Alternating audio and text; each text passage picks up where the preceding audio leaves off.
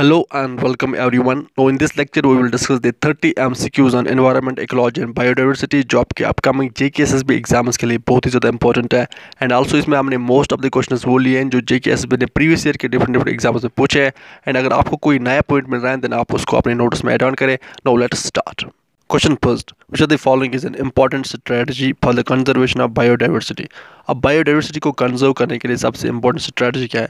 इसके पहले हमें समझना पड़ेगा कि बायोडाइवर्सिटी होती क्या है. बायोडाइवर्सिटी आपने पढ़ा होगा कि जितने भी सारे लाइफ फॉर्म्स हैं, चाहे हम टेरेस्ट्रियल लाइफ फॉर्म्स की बात करेंगे यानी जो लैंड पर रहते हैं, एनिमल्स हैं, प्लांट्स हैं, ह्यूमन्स हैं, चाहे हम एक्वेटिक लाइफ फॉर्म्स की बात करें, मैरीन लाइफ फॉर्म्स की बात करेंगे, ये सब मिल के फॉर्म करते हैं बायोडाइवर्सिटी. अब अगर इन सब को हमें कंजर्व करना है तो हम किसकी बात करेंगे? देखो नेशनल पार्क में तो हम सिर्फ एनिमल्स या प्लांट्स को कंजर्व करते हैं, वाइल्ड लाइफ सेंचुरी में तो सिर्फ एनिमल्स वगैरह को कंजर्व करते हैं. तो सबसे बेस्ट स्ट्रेटजी क्या है? हम बायोस्फीयर रिजर्व. अब बायोस्फीयर रिजर्व में क्या होता है एंड दैट इज हम जो वहाँ पे मैन कैंड यानी वो जो वहाँ पे ट्राइब्स वगैरह थे उनका भी ख्याल रखते हैं, फॉलो जो एनिमल्स प्लांट्स वगैरह उनका भी ख्याल रखते हैं. सो दैट इज़ वाई सबसे बेस्ट स्ट्रेटजी है बायोडाइवर्सिटी को कंजर्व करने के लिए, that is biosphere reserve. So right answer is C. And ये क्वेश्चन JKSSB ने रिसेंटली सब इंस्पेक्टर एग्जाम में पूछा था. Question second, which of the following is not an abiotic resource? अब इनमें से एबायोटिक रिसोर्स कौन नहीं है? बेसिकली आपने कंपोनेंट्स ऑफ इकोसिस्टम पढ़े होंगे, वहाँ पे आपने टू कंपोनेंट्स पढ़े होंगे, one is abiotic component and other is biotic component. अब एबायोटिक कंपोनेंट्स में जो भी नॉन लिविंग फैक्टर्स है वो एबायोटिक कंपोनेंट में आते हैं एंड बायोटिक में आते हैं जो लिविंग ऑर्गेनिजम्स हैं वो बायोटिक कंपोनेंट में आते हैं. अब इनमें से एबायोटिक कौन है? जो सॉइल है ये एबायोटिक है, एटमॉस्फेयर भी एबायोटिक है, फ्रेश वाटर भी एबायोटिक है. सो एबायोटिक कौन है? That is fish. Fish is a biotic component, so right answer is C. And ये क्वेश्चन भी JKSSB ने रिसेंटली सब इंस्पेक्टर एग्जाम में पूछा था. Question third, which of the following organism is likely to show the highest concentration of DDT once it has been introduced into the ecosystem? अब इनमें से कौन सा ऑर्गेनिज्म शो करेगा highest concentration of DDT? Basically ये question भी JKSSB ने recently sub inspector exam में पूछा था. अब जो DDT है, DDT की फुल फॉर्म है डाइक्लोरो डाइफेनाइल ट्राइक्लोरोइथेन. बेसिकली एक non water soluble chlorinated hydrocarbon है जो वर्ल्ड वार सेकंड में यूज़ हुआ था बिकॉज उस टाइम पे एक डिजीज टाइफस नाम की डिजीज सेपरेट हुई थी, तो उसी को कंट्रोल करने के लिए इसका यूज़ किया गया था. अब ये कि इंसेक्टिसाइड है एंड 8 मिनट्स की ये डिकम्पोज नहीं होती है तो ये नॉन बायोडिग्रेडेबल है. अगर नॉन बायोडिग्रेडेबल है तो ये ट्रांसफर हो जाती है lower trophic level two upper trophic level and सबसे मैक्सिमम कहाँ पर रहती है? अपर ट्रॉपिक लेवल में. सो 8 मिनट्स की जो कंसंट्रेशन DDT की वो इंक्रीज होती है इन सेक्सेस फूड चेन. तो अगर हम इन ऑर्गेनिज्म को देखेंगे frog, snack, insect and all, तो इनमें जो अपर सबसे टॉप पे रहता है that is all. So that is why highest concentration of DDT कहाँ पे होगी? ऑल में. सो right answer is D, that is all. Question 4, how much energy flows from one trophic level two another in A food chain? अब एक trophic level से दूसरे trophic level में कितनी परसेंट जो है एनर्जी है वो ट्रांसफर हो जाती है? आपने लैंडमैन के 10% लॉ पढ़ा होगा, दैट इज 10% हो जाती है. सो right answer is B, that is 10%. Question 5, the system arising out of interaction between living and non-living components of the environment is called. तो पहले हम देखेंगे environment क्या होता है. बेसिकली आपके सराउंडिंग में जो भी आपके सराउंडिंग में आता है living and non living things वो फॉर्म करते हैं environment. अब जब ये living and non living components आपस में इंटरेक्शन करते हैं it's called ecosystem. So right answer is B. And जब हम इसी को स्टडी करेंगे तो दैट्स कॉल्ड इकोलॉजी. अब बायोडाइवर्सिटी क्या होता है कि जितने भी लाइफ फॉर्म्स है, चाहे हम टेरेस्ट्रियल लाइफ फॉर्म्स की बात करेंगे, मैरीन लाइफ फॉर्म्स की बात करेंगे, एक्वेटिक लाइफ फॉर्म्स की बात करेंगे, तो ये टुगेदर फॉर्म करते हैं बायोडाइवर्सिटी को. Question 6, grassland is included in which are the following ecosystem? Grassland विनो की लैंड पे होता है तो किस इकोसिस्टम में आएगा? दैट इज टेरेस्ट्रियल इकोसिस्टम में. सो right answer is A. Question 7, match the following correctly. अब लिस्ट फर्स्ट को लिस्ट सेकंड से मैच करना है. हैकल लिस्ट फर्स्ट में हैकल है तो हैकल ने बेसिकली कौन सी टर्म दी है? दैट इज इकोलॉजी दी है. सो A को सेकंड के साथ. उसके बाद A.G. टनसली ने कौन सी टर्म दी है? फर्स्ट, दैट इज इकोसिस्टम दी है A.G. टनसली ने. सो B को फर्स्ट के साथ. उसके बाद प्रोफेसर R. मिश्रा को कहते हैं father of ecology in India. So C को 4 के साथ. एडवर्ड विल्सन जो है, ये क्वेश्चन JKSSB ने रिसेंटली सब इंस्पेक्टर एग्जाम में पूछा भी था कि एडवर्ड विल्सन ने पॉपुलराइज किया टर्म बायोडाइवर्सिटी को. सो D को थर्ड के साथ. अब यहाँ पे देंगे A को सेकंड के साथ तो A को सेकंड के साथ, B को फर्स्ट के साथ, C को 4 के साथ और D को थर्ड के साथ. सो right answer is B. Question 8, which among the following is not an example of a natural ecosystem? उन्हें बेसिकली इकोसिस्टम के 2 टाइप्स है, one is natural and another is artificial और मैन मेड. अब इनमें से कौन नहीं है एग्जाम्पल नेचुरल इकोसिस्टम की? फॉरेस्ट है, डेजर्ट्स भी है, ओशंस भी है. एक्वेरियम नहीं है. बेसिकली जो एक्वेरियम है ये आर्टिफिशियल और मैन मेड इकोसिस्टम है. Question 9, what are the 2 components of an ecosystem? Ecosystem के 2 कंपोनेंट्स क्या है? One is abiotic and another is biotic. So right answer is C. Question 10, what is the full form of GIS? ये question भी JKSSB ने recently sub inspector exam में पूछा था. GIS की फुल फॉर्म क्या है? That is geographic information system. So right answer is A.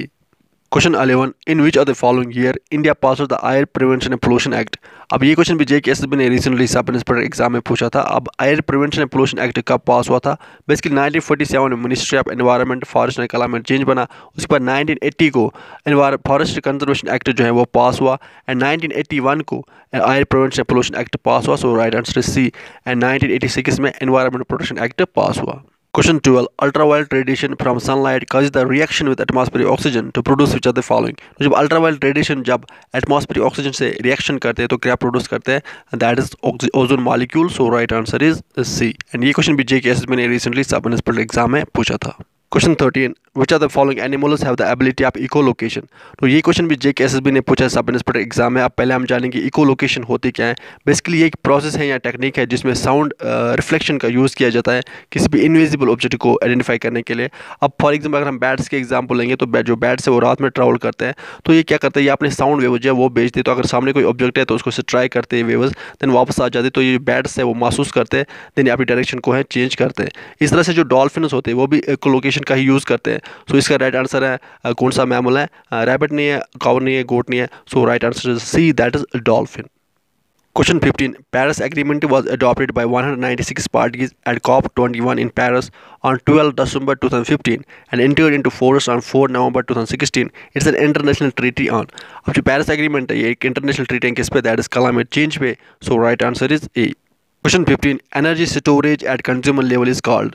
We know कि जो बायोमास प्रोडक्शन है एट प्रोड्यूसर लेवल उसे हम कहते हैं प्राइमरी प्रोडक्टिविटी। तो अगर कंज्यूमर लेवल पे एनर्जी स्टोरेज को क्या कहते हैं? That is called secondary productivity. So right answer is B.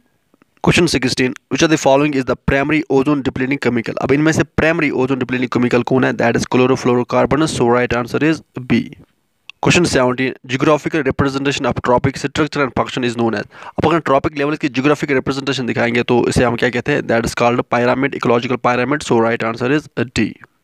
Question 18 which among the following given statements is not correct। तो इनमें से कौन सा स्टेटमेंट करेक्ट नहीं है? ये primary session takes place on previously unoccupied side, ये स्टेटमेंट करेक्ट है। अब सेशन क्या होता है? बेसिकली ये एक ऐसी प्रोसेस है जिसमें एक बायोटिक कम्युनिटी, आपने पढ़ा होगा, एक बायोटिक कम्युनिटी दूसरी कम्युनिटी को रिप्लेस करती है। B secondary session takes place on previously occupied side, ये स्टेटमेंट भी करेक्ट है। सी ecological session takes place in terrestrial area is called xerarch, ये स्टेटमेंट भी करेक्ट है। D ecological session takes place in water is called हेलोसीर, ये statement incorrect है। सो D is incorrect है क्योंकि the ecological session which takes place on water is called hydrology और हाइड्रोसीर। So that's why statement D is incorrect.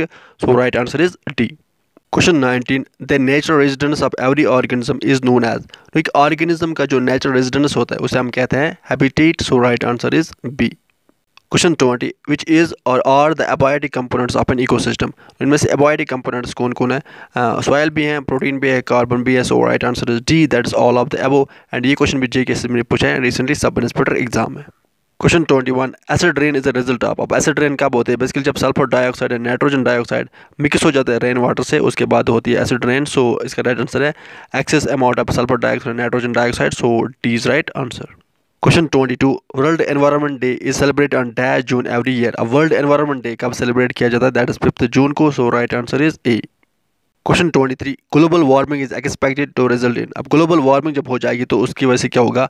Increase in C level. This is true, क्योंकि glaciers melt हो जाएंगे तो सी level तो increase हो ही जाएगी। So this is true.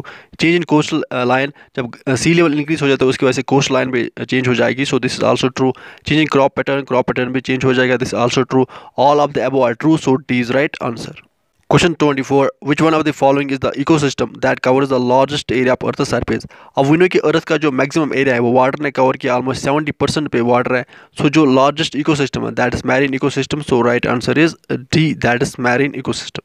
Question 25 which is the innermost zone in a biosphere reserve। अब we know कि जो बायोस्फीयर रिजर्व उसमें 3 जोन्स होते हैं। One is transition zone, then buffer zone, then core zone. सो जो इनरमोस्ट जोन है इसे हम कहते हैं core zone. So right answer is C. Question 26 which among the following is a biosphere reserve located in Sikkim. अब we know कि India में total 18 biosphere reserves है। अब इनमें से कौन सी बायोस्फीयर रिजर्व लोकेट है सिक्किम में? जो नंदा देवी बायोस्फीयर रिजर्व है ये बेसिकली उत्तराखंड में, नोकरिक बायोस्फीयर रिजर्व मेघालय में, जो कंचनजुंगा बायोस्फीयर रिजर्व है ये बेसिकली सिक्किम में। सो right answer is C. And जो गुलपा बायोस्फीयर रिजर्व ये कहाँ पे? ये है तमिलनाडु में। Question 27, which among the following publish the red data book of threatened species. इनमें से कौन पब्लिश करता है red data book of threatened species? That is IUCN, international union for conservation of nature, जिसे फॉर्म किया गया था 1948 में। सो right answer is a. Question 28, when was the world wild life fund founded? World wild life fund कब found किया गया था? That is 1961 में। सो राइट आंसर इज बी। इसके हेड क्वार्टर्स कहाँ पे? दैट इज स्विट्जरलैंड में। Question 29, हाईगाम wetland conservation reserve is located in which of the following districts of Jammu and Kashmir. तो जो हाईगाम वेटलैंड कंजर्वेशन रिजर्व है, जिसे लास्ट ईयर ये रामसर साइट का टैग मिला है, अब ये किस डिस्ट्रिक्ट में, जम्मू एंड कश्मीर के किस डिस्ट्रिक्ट में? दैट इज बारामूला डिस्ट्रिक्ट में। सो right answer is B. Question 30, dash is an area that acts as a boundary और ट्रांजैक्शन बिटवीन टू इकोसिस्टम्स। अब अगर दो इकोसिस्टम है, एक इकोसिस्टम है देन दूसरा इकोसिस्टम है, अब ये जो एरिया है जो एज अ बाउंड्री एक्ट करता है, इसे हम क्या कहते हैं? That is called इकोट्यून। So right answer is a. Now with this हमारा आज का सेशन कंप्लीट होता है। आप कंटिन्यूसली अच्छे से पढ़ाई करते रहे, अपने पेरेंट्स का ख्याल अच्छे से रखिए। Good bye.